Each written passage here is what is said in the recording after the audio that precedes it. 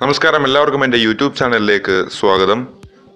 നമ്മൾ ഇന്നത്തെ വീഡിയോയിലൂടെ ചർച്ച ചെയ്യാൻ പോകുന്നത് നമുക്കറിയാം, നമ്മുടെ ISLൻ്റെ 4ാം സീസൺ തുടക്കം കുറിച്ചിരിക്കുകയാണ്. ആദ്യ മത്സരത്തിൽ നമ്മുടെ ടീമായ കേരള ബ്ലാസ്റ്റേഴ്സ് ATK മത്സരം കഴിഞ്ഞിരിക്കുന്നു. നമ്മൾ കഴിഞ്ഞ വീഡിയോയിൽ സൂചിപ്പിച്ചതുപോലെ ഇനി മുതൽ നമ്മുടെ കേരള ബ്ലാസ്റ്റേഴ്സിൻ്റെ ഒട്ടുമിക്ക മത്സരങ്ങളും അനലൈസ് ചെയ്യാൻ പോവുകയാണ്. കഴിയുന്നത്ര മത്സരങ്ങൾ നമ്മൾ അനലൈസ് ചെയ്യുന്നതാണ്. എന്നാൽ തന്നെ നമ്മൾ അതിലേക്ക് കടക്കുകയാണ്. ഇന്നത്തെ വീഡിയോയിൽ നമ്മുടെ കേരള ബ്ലാസ്റ്റേഴ്സ് ATK മത്സരത്തിൽ നിങ്ങൾ അറിയേണ്ട കുറച്ച് കാര്യങ്ങളും തീർച്ചയായും നിങ്ങൾ മനസ്സിലാക്കേണ്ട കുറച്ച് കാര്യങ്ങളുമാണ് നിങ്ങളുമായി ഷെയർ ചെയ്യുന്നത്. വീഡിയോയിലേക്ക് കടക്കുന്നതിന് മുമ്പ് എൻ്റെ ഈ ചാനൽ സബ്സ്ക്രൈബ് ചെയ്യുക. അതുപോലെ തന്നെ ഞാൻ അപ്ലോഡ് ചെയ്യുന്ന പുതിയ വീഡിയോകളുടെ നോട്ടിഫിക്കേഷൻ ലഭിക്കുന്നതിനായിട്ട് ഈ ബെല്ലൈക്കണും ഓൺ ചെയ്ത് വയ്ക്കുക. കേരള ബ്ലാസ്റ്റേഴ്സിൻ്റെ പ്രകടനത്തിൽ മൊത്തത്തിൽ ആരാധകരാരും തന്നെ സന്തുഷ്ടരല്ല. എങ്കിൽ കൂടി നിങ്ങൾ അറിയേണ്ട കുറേ കാര്യങ്ങളുണ്ട്. നമുക്കറിയാം, നമ്മുടെ ഗോൾ കീപ്പറിൽ നിന്ന് തുടങ്ങുകയാണെങ്കിൽ നമ്മുടെ പോൾ റെജുപ്ക എന്ന് പറയുന്ന ഗോൾ കീപ്പർ സൈൻ ചെയ്തപ്പോൾ ഒട്ടേറെ വിമർശനങ്ങൾ കേട്ട ഒരു വ്യക്തിയായിരുന്നു. അദ്ദേഹത്തിന് മികച്ച രീതിയിൽ ശോഭിക്കാൻ കഴിയില്ല എന്നെല്ലാം ആരാധകർ പറഞ്ഞിരുന്നു. എന്നാൽ നമുക്കറിയാം, അദ്ദേഹം ഉള്ളതുകൊണ്ട് മാത്രമാണ് കേരള ബ്ലാസ്റ്റേഴ്സ് തോൽക്കാതെ ആദ്യ മത്സരം പൂർത്തിയാക്കിയത്. അദ്ദേഹത്തിൻ്റെ മിന്നുന്ന സേവുകളെല്ലാം തന്നെ കേരള ബ്ലാസ്റ്റേഴ്സിൻ്റെ ജീവൻ നൽകുന്നതായിരുന്നു. അപ്പോൾ അദ്ദേഹത്തിൻ്റെ പ്രകടനത്തിൽ യാതൊരു വിധ പ്രശ്നങ്ങളുമില്ല. നമ്മൾ ഈ കളി കഴിഞ്ഞപ്പോൾ കുറച്ച് പേരുടെ പേരുകൾ നമ്മൾ ഓർക്കേണ്ടതുണ്ട്. പോൾ റെഹ്ക, അതുപോലെ തന്നെ ഡിഫൻസിൽ സന്ദേശ് ജിങ്ങിനൊപ്പം നെമാന ലാക്കിക് പെസിച്ച്, മധ്യനിരയിൽ കറേജ് പെക്കൂസൺ, അതുപോലെ തന്നെ മിലൻ സിംഗ്, മുന്നേറ്റ നിരയിൽ മാർക്ക് സിഫന്യൂസ്, ഇയാൻ ഹ്യൂം. ഇത്രയും പേർ കേരള ബ്ലാസ്റ്റേഴ്സ് നിരയിൽ വളരെ മികച്ച പ്രകടനം തന്നെയാണ് കാഴ്ചവെച്ചത്. ഇവരെക്കുറിച്ചും അതുപോലെ തന്നെ ശോഭിക്കാൻ കഴിയാത്തവരെ കുറിച്ചുമാണ് നമ്മൾ പ്രധാനമായും ഈ വീഡിയോയിൽ ഉൾപ്പെടുത്തുന്നത്. റെജുപ്കയുടെ കാര്യം നമ്മൾ പറഞ്ഞു കഴിഞ്ഞു. ഡിഫൻസിലേക്ക് വരികയാണെങ്കിൽ സന്ദേശ് ജിങ്ങൻ എല്ലാ പ്രാവശ്യത്തെയും പോലെ മികച്ച രീതിയിൽ തന്നെ പ്രകടനം കാഴ്ചവെച്ചു. ക്യാപ്റ്റൻ എന്ന ഒരു പദവി കൂടി അദ്ദേഹത്തിന് ലഭിച്ചതോടെ കൂടുതൽ ആത്മവിശ്വാസത്തോടെ അദ്ദേഹത്തിന് കളിക്കാൻ സാധിച്ചിട്ടുണ്ട്. മികച്ച രീതിയിൽ അദ്ദേഹത്തിന്റെ ഡിഫൻസ് അദ്ദേഹം ശ്രദ്ധിച്ചു. സന്ദേശ് ജിങ്ങിനൊപ്പം ശ്രദ്ധിക്കപ്പെട്ട മറ്റൊരു താരമായിരുന്നു നെമാന ലാക്കിക് പെസിച്ച്. നമ്മുടെ സെർബിയൻ താരമായ നെമാന കഴിഞ്ഞ സീസണിൽ ഹെങ്ബർട്ട് ചെയ്ത ഒരു പ്രകടനം തന്നെയാണ് വേണ്ടിയിരിക്കുന്നത്. എന്നാൽ തന്നെ നമുക്ക് അറിയാം, ആ മത്സരത്തിൽ ഹീറോ ഓഫ് ദ മാച്ചായി നെമാനയെ തിരഞ്ഞെടുത്തത് ശ്രദ്ധിക്കപ്പെട്ടിരുന്നു. എന്നാലും ഡിഫൻസിൽ നമുക്ക് നെമാന ലാക്കിക് പെസിച്ചിനെ വളരെയധികം വിശ്വസിക്കാവുന്നതാണ്. പരിക്ക് മാറി വെസ് ബ്രൗൺ കൂടി വരുന്നതോടെ നമ്മുടെ ഡിഫൻസ് ശക്തമാവും. അതുപോലെ തന്നെ മറ്റൊരു പേരാണ് ലാൽ റുവത്താര. വളരെ മികച്ച പ്രകടനം തന്നെ കാഴ്ചവെക്കേണ്ടിയിരിക്കുന്നു ലാൽ റുവത്താരയ്ക്ക് അടുത്ത മത്സരത്തിലും കേരള ബ്ലാസ്റ്റേഴ്സിന്റെ ആദ്യ 11ൽ സ്ഥാനം ലഭിക്കുന്നതിനായിട്ട്. ഡിഫൻസിൽ കാര്യമായ പ്രശ്നങ്ങളില്ല. വെസ് ബ്രൗൺ കൂടി തിരിച്ചു വരുന്നതോടെ ഡിഫൻസ് ശക്തമാവുമെന്ന് ഉറപ്പാണ്. എന്നാൽ ഇവിടെ എടുത്തു പറയേണ്ട മറ്റൊരു താരമാണ് റിനോ ആൻഡോയുടെ പതിവ് പ്രകടനമായിരുന്നില്ല നമ്മൾ കേരള ബ്ലാസ്റ്റേഴ്സിലെ കണ്ടത്. ആദ്യ ഹാഫിൽ അദ്ദേഹം മുന്നോട്ട് ഇറങ്ങി വന്ന വിങ് ബാക്കായി കളിക്കുന്നതിന് പകരം ഡിഫൻസിൽ മാത്രം ശ്രദ്ധ കേന്ദ്രീകരിക്കുകയും രണ്ടാമത്തെ പകുതിയിലാണ് അദ്ദേഹം വിങ്ങറായി മുന്നോട്ട് കയറി വന്ന ക്രോസുകൾ നൽകാൻ ശ്രമിച്ചതും. എന്നാൽ നമ്മൾ കണ്ടതാണ്, ക്രോസുകളൊന്നും തന്നെ മികച്ച രീതിയിലുള്ളതായിരുന്നില്ല. പലതും സ്റ്റേഡിയത്തിന് പുറത്തേക്ക് പോകുന്ന ഒരു അവസ്ഥയുണ്ടായിരുന്നു. നമ്മൾ പതിവ് കാണുന്ന റിനോ ആൻഡോയെ ആയിരുന്നില്ല നമ്മൾ കണ്ടത്. എന്തായാലും തന്നെ റിനോ ആൻഡോയുടെ അടുത്ത കളി അദ്ദേഹത്തിന് നിർണായകമാകും. ഒരുപക്ഷെ അടുത്ത കളി സ്ഥാനം ലഭിക്കുമോ എന്ന് തന്നെ അറിയില്ല. വെസ് ബ്രൗൺ തിരിച്ചു വരികയാണെങ്കിൽ തീർച്ചയായും റിനോ ആൻഡോയെ ബെഞ്ചിലിരുത്താൻ സാധ്യതയുണ്ട്.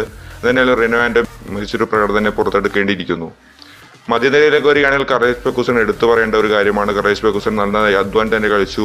ബോക്സ് ടു ബോക്സ് കളിക്കാൻ അദ്ദേഹത്തിന് സാധിച്ചു. ആദ്യ സീസണിൽ സ്റ്റീവൻ പിയേഴ്സൺ നമുക്ക് കേരള ബ്ലാസ്റ്റേഴ്സിന് വേണ്ടി കാഴ്ചവെച്ച പ്രകടനം തന്നെയാണ് കറേജ് പെക്കൂസൺ കാഴ്ചവെച്ചത്. കഠിനാധ്വാനിയായ അദ്ദേഹം വളരെ മികച്ച രീതിയിൽ തന്നെ ബോളുകൾ കണക്ട് ചെയ്യാനും ശ്രമിച്ചു. എന്നാൽ എല്ലാ ബോളുകളും മുന്നേറ്റ നിരയിലേക്ക് എത്തിക്കാൻ സാധിക്കുന്നുണ്ടായിരുന്നില്ല. മുന്നേറ്റ നിരയിലേക്ക് എത്തുന്നതിന് മുമ്പ് തന്നെ മിസ് പാസ്സായോ അല്ലെങ്കിൽ ഇന്റർസെപ്ഷനായോ പന്തുകൾ അദ്ദേഹം നഷ്ടപ്പെടുത്തുകയോ അല്ലെങ്കിൽ മറ്റൊരാൾക്ക് പാസ് ചെയ്യുമ്പോൾ അദ്ദേഹം കളയുകയൊക്കെ ചെയ്ത് മുന്നേറ്റ നിരയിലേക്ക് ബ്ലാസ്റ്റേഴ്സിന്റെ കളി കേന്ദ്രീകരിക്കാൻ കറേജ് പെക്കൂസൺ ശ്രമിക്കേണ്ടതുണ്ട്. അടുത്തൊരു താരമായിരുന്നു മിലൻ സിംഗ്. മധ്യനിരയിൽ മികച്ച രീതിയിലുള്ള പ്രകടനം കാഴ്ചവെച്ചു എന്ന് തന്നെ നമുക്ക് പറയാം.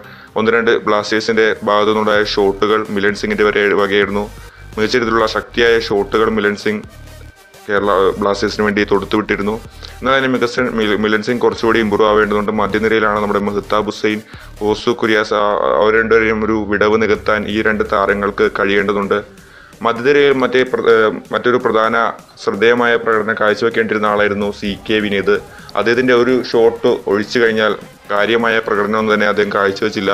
എന്തായാലും വളരെ മികച്ച രീതിയിൽ അദ്ദേഹം കമ്മിറ്റ്മെന്റോടുകൂടി തന്നെ കളിക്കാൻ ശ്രമിച്ചു എന്നത് ശ്രദ്ധേയമാണ്. നമുക്കറിയാം, നമ്മൾ കളി കണ്ടവരാണ്. പന്ത് എടുക്കുന്നതിനും അതുപോലെ തന്നെ മറ്റുള്ള താരങ്ങളിലെ എതിർ ടീമിന്റെ കയ്യിൽ പന്ത് ലഭിച്ചപ്പോൾ കൂടി ആ പന്തിലേക്ക് ഓടിച്ചെന്ന് പന്ത് എടുക്കാൻ കാണിച്ച കമ്മിറ്റ്മെന്റ് എല്ലാം തന്നെ ശ്രദ്ധേയമാണ്. എങ്കിൽ കൂടി മികച്ച ഒരു പ്രകടനം തന്നെ കാഴ്ചവെക്കേണ്ടിയിരിക്കുന്ന അവസാന നിമിഷത്തിൽ അദ്ദേഹത്തിന്റെ ഒരു പെർഫെക്റ്റായ സ്ട്രോങ് ആയ ഷോട്ടും നമ്മൾ കണ്ടതാണ്. നിർഭാഗ്യം കൊണ്ട് ഗോളി അത് തടഞ്ഞിരുന്നു. നേരം CK വിനീത് പ്രതീക്ഷയ്ക്ക് ഉയർന്നില്ല എന്ന് തന്നെ പറയാം. കുറച്ചുകൂടി മികച്ച രീതിയിൽ അദ്ദേഹം കളിക്കേണ്ടതുണ്ട്. ഇവിടെ എടുത്തു പറയേണ്ട മറ്റൊരു താരമാണ് പ്രശാന്ത് മോഹൻ. CK വിനീതിന് പകരക്കാരനായി ഇറങ്ങിയ പ്രശാന്ത് മോഹൻ ഒരുപക്ഷെ CK വിനീതിനേക്കായി മികച്ച രീതിയിൽ വിങ്ങുകളിലൂടെയുള്ള ആക്രമണം നടത്തിയെന്ന് തന്നെ പറയാം. അവസാന മിനിറ്റുകളിൽ മികച്ച ക്രോസുകളും പ്രശാന്ത് മോഹൻ ഓവർലാപ്പ് ചെയ്ത് കൊടുത്തതെല്ലാം തന്നെ ശ്രദ്ധേയമായിരുന്നു. പ്രശാന്ത് മോഹൻ വളരെയധികം സന്തോഷിക്കാവുന്ന ഒരു ദിനം തന്നെയായിരുന്നു അത്. ബർബറ്റോയ്ക്കെല്ലാം വളരെ മികച്ച രീതിയിലുള്ള ഒരു ക്രോസ് വാക്കാൻ അദ്ദേഹം ശ്രമിക്കുന്നുണ്ടായിരുന്നു. കുറച്ചുകൂടി ടൈം ലഭിച്ചിരുന്നെങ്കിൽ മികച്ച രീതിയിലുള്ള കളി പ്രശാന്തിനും പുറത്തെടുക്കാൻ സാധിക്കുമായിരുന്നു. നമ്മുടെ ഫോർവേഡിലേക്ക് വരികയാണെങ്കിൽ നമ്മൾ ഇയാൻ ഹ്യൂമിനെ മറക്കരുത്. ഇയാൻ ഹ്യൂം, കഠിനാധ്വാനിയായ ഇയാൻ ഹ്യൂം ഈ പ്രാവശ്യവും അത് മറന്നില്ല. കേരള ബ്ലാസ്റ്റേഴ്സിന് വേണ്ടി ഒരുപക്ഷെ നോക്കുകയാണെങ്കിൽ ഗ്രൗണ്ട് മൊത്തത്തിൽ കവർ ചെയ്ത് തന്നെ കളിച്ചു. ആദ്യ ഹാഫിൽ നമ്മൾ കണ്ടതാണ്. കേരള ബ്ലാസ്റ്റേഴ്സിന്റെ ഗോൾ പോസ്റ്റിൽ നിന്ന് വരെ അദ്ദേഹം പന്ത് സ്വീകരിക്കുകയും അവിടെ നിന്ന് പാസ് ചെയ്ത് കേരള ബ്ലാസ്റ്റേഴ്സിന്റെ മുന്നേറ്റ നിരയിൽ വരെ എത്തുന്നതും ചെയ്ത അത്രയും കമ്മിറ്റ്മെന്റോടെയാണ് ഹ്യൂം കളിച്ചത്. എങ്കിൽ പോലും ഹ്യൂമിനെ അവസാന മിനിറ്റുകൾ സബ്സ്റ്റിറ്റ്യൂട്ട് ചെയ്തത് എന്തിനാണെന്ന് എനിക്ക് മനസ്സിലാവുന്നില്ല. എന്തായാലും തന്നെ അദ്ദേഹം ടയേർഡ് ആയതുകൊണ്ടാണോ അല്ലെങ്കിൽ മറ്റു താരങ്ങൾക്ക് അവസരം ലഭിക്കുന്നതിനാണോ അദ്ദേഹത്തിന് സബ്സ്റ്റിറ്റ്യൂട്ട് ചെയ്തത് കുറച്ചുകൂടി വിവേകപൂർവമായ തീരുമാനമായി എനിക്ക് തോന്നിയില്ല.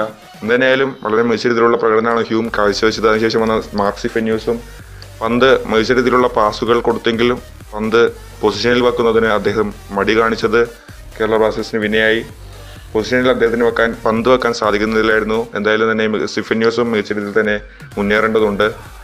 അടുത്ത നമ്മൾ ശ്രദ്ധേയമായ ഒരു കാര്യം ഇവിടെ സൂചിപ്പിക്കേണ്ടത് ദിമിറ്റാർ ബർബറ്റോയെ കുറിച്ചാണ്. ബർബറ്റോ നമുക്കറിയാം മികച്ച ഒരു സൈനിങ് ആയിരുന്നു കേരള ബ്ലാസ്റ്റേഴ്സിന് വേണ്ടി. എന്നാൽ ആ സൈനിങ്ങിനൊത്ത പ്രകടനം കേരള ബ്ലാസ്റ്റേഴ്സിന് വേണ്ടി ബർബറ്റോ പുറത്തെടുത്തില്ല എന്നത് സത്യാവസ്ഥയാണെങ്കിൽ കൂടി നമ്മൾ കഴിഞ്ഞ സീസണിലെല്ലാം നോക്കുകയാണെങ്കിൽ നമുക്കറിയാം കഴിഞ്ഞ സീസണിൽ ഡിയാഗോ ഫോർലാൻ, അതുപോലെ തന്നെ ആദ്യ സീസണിൽ എലാനോ ബ്ലൂമർ, ഇവരെല്ലാം തന്നെ ദിമിറ്റാർ ബർബറ്റോ പോലെ കഴിവുള്ള താരങ്ങളായിരുന്നു. എന്നാൽ ഇവരെല്ലാം തന്നെ ടീമുമായി ഒത്തിണങ്ങാൻ കുറച്ച് ടൈം എടുത്തു എന്നത് ശരിയാണ്. നമുക്കറിയാം ഡിയാഗോ ഫോർലാൻ ആദ്യ 3 മത്സരങ്ങളിൽ കളിച്ച ശേഷം 4-5 മത്സരങ്ങളിൽ പുറത്തിരുന്ന ശേഷമാണ് വീണ്ടും ടീമിന് വേണ്ടി തിരിച്ചു വരുന്നത്. അത്തരത്തിൽ ടീമുമായി സെറ്റ് ആവാൻ ഒത്തിണങ്ങാൻ ഇവർക്ക് സമയം വേണം. അതുകൊണ്ട് തന്നെ നിങ്ങളാരും ദിമിറ്റാർ ബർബറ്റോയെ വിമർശിക്കുന്നതും ശരിയല്ല. വളരെ എക്സ്പീരിയൻസ് ആയ ഒരു പ്ലെയറാണ്. എന്തായാലും അദ്ദേഹം തിരിച്ചു വരുമെന്ന് തന്നെയാണ് നമ്മുടെ പ്രതീക്ഷ. മികച്ച രീതിയിലുള്ള മുന്നേറ്റങ്ങൾ അദ്ദേഹത്തിന് നടത്താൻ സാധിക്കും. നമുക്കറിയാം കുറേ ടീം ഒത്തിണങ്ങേണ്ടതുണ്ട്. നമുക്കറിയാം കഴിഞ്ഞ സീസണിൽ നമ്മൾ ശ്രദ്ധിക്കുകയാണെങ്കിൽ ആദ്യ മത്സരം തോറ്റു, രണ്ടാമത്തെ മത്സരവും തോറ്റു, മൂന്നാമത്തെ മത്സരം സമനിലയിലായി, നാലാമത്തെ മത്സരമാണ് നമ്മൾ വിജയിച്ചത്. എന്നാൽ ഈ പ്രാവശ്യം ആദ്യ മത്സരം തന്നെ പോയിന്റ് നേടാൻ കേരള ബ്ലാസ്റ്റേഴ്സിനായി എന്നത് ശ്രദ്ധേയമാണ്. അതുകൊണ്ട് തന്നെ നമുക്ക് ഈ പ്രാവശ്യം ടീമിന് വളരെ മികച്ച രീതിയിലുള്ള ഒരു പ്രകടനം തന്നെ കാഴ്ചവെക്കാൻ സാധിക്കും എന്നത് നമുക്ക് തീർച്ചയാണ്. അപ്പോൾ എന്തായാലും തന്നെ വളരെ മികച്ച രീതിയിലുള്ള പ്രകടനം കാഴ്ചവെക്കട്ടെ. ദിമിറ്റാർ ബർബറ്റോ തിരിച്ചു വരട്ടെ. ഹ്യൂമും ബർബറ്റോയും നമ്മളൊരു കോമ്പിനേഷൻ നമ്മളെല്ലാവരും കാണാൻ ആഗ്രഹിക്കുന്ന ഓരോന്ന് തന്നെയാണ്. CK വിനീതും അതിനൊത്ത പ്രകടനത്തിന് തന്നെ ഉയരട്ടെ. അതുപോലെ തന്നെ നമ്മുടെ മിഡ്ഫീൽഡിലേക്ക് കാര്യമായി സംഭാവനകൾ നടത്താൻ കറേജ് പെക്കൂസനും മിലൻ സിംഗിനും മരാത്ത ഇസുമിക്കും കഴിയട്ടെ. മികച്ച രീതിയിലുള്ള ഒരു ടീമിനെ അടുത്ത വെള്ളിയാഴ്ച ജംഷഡ്പൂർ FCക്കെതിരെ കോച്ച് റെനെ മിലർസിന് ഇറക്കാൻ സാധിക്കട്ടെ. വളരെ മികച്ച രീതിയിലുള്ള ഒരു കളിയും കൊച്ചിയിൽ പുറത്തെടുക്കാൻ ടീമിനാവട്ടെ. റിപ്പോർട്ട് നിങ്ങൾക്ക് ഇഷ്ടമായെങ്കിൽ തീർച്ചയായും ലൈക്ക് ചെയ്യുക. അതുപോലെ തന്നെ കഴിഞ്ഞ കളിയിൽ ഏറ്റവും മികച്ച പ്രകടനം കാഴ്ചവെച്ചത് ആരാണെന്ന് നിങ്ങളുടെ അഭിപ്രായത്തിൽ നിങ്ങൾ താഴെ കമന്റിൽ രേഖപ്പെടുത്തുക. ഇത്തരം വീഡിയോകൾ ആഗ്രഹിക്കുന്ന കൂട്ടുകാരിലേക്ക് വീഡിയോ ഷെയർ ചെയ്യുക. ഇതിലും മികച്ച വിവരങ്ങൾ ലഭിക്കാനായി എൻ്റെ ചാനൽ സബ്സ്ക്രൈബ് ചെയ്യുക. ഏറ്റവും പുതിയ ടെക് ട്യൂട്ടോറിയൽസും സ്പോർട്സ് ന്യൂസും അടങ്ങുന്ന വീഡിയോകൾ ഞാൻ എൻ്റെ ചാനലിലൂടെ അപ്ലോഡ് ചെയ്യുന്നതായിരിക്കും. ഇതിലും മികച്ച വിവരങ്ങളുമായി അടുത്ത വീഡിയോയിൽ കാണാം. ബൈ.